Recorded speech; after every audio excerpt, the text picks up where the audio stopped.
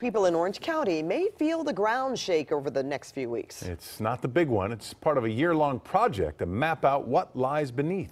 Well, CBS 2's Lisa Siegel is live in Rossmore to explain. Lisa.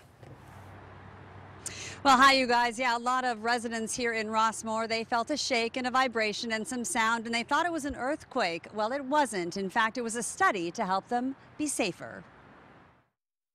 It felt like an earthquake, and I'm a big chicken when it comes to earthquakes, so I was a little nervous and actually startled me. In her usually quiet neighborhood in Rossmore, Tina Bono got a bit shaken this afternoon. A heavy vibration, and it was long. Nothing fell in the house. Things rattled. But it wasn't an earthquake. It's these special trucks.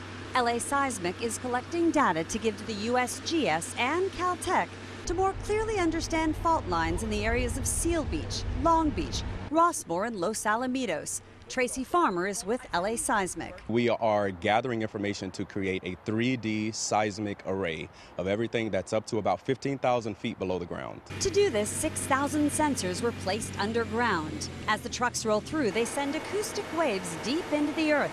That vibration and sound helps create a 3D seismic map of the ground below.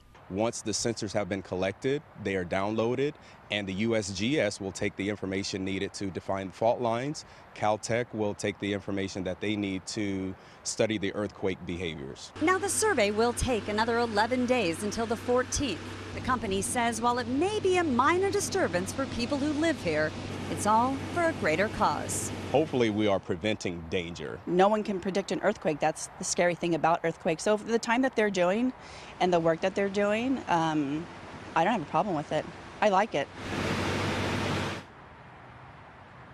And most residents that we talked with felt the exact same way. In fact, the trucks kind of roll through very fast, so it doesn't take long to get the information they need. Now, if you live in one of the cities we mentioned, all you have to do is go to our website, cbsla.com, and we have a list of where they'll be headed next, so you know exactly when they'll be coming. Back to you guys.